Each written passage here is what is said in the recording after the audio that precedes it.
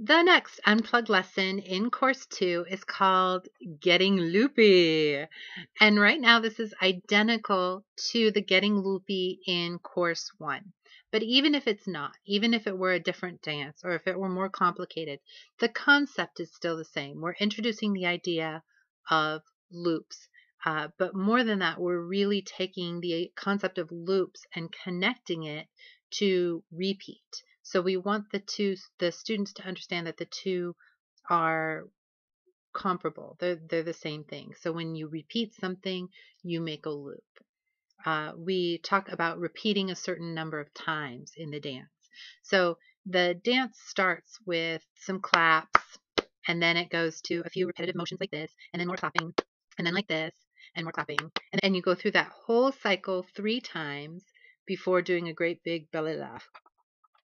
Kids love the belly laugh. They love it. So you encourage the students to do this dance. It's called the iteration. Then you ask them about the repeats. You ask them, where are the loops?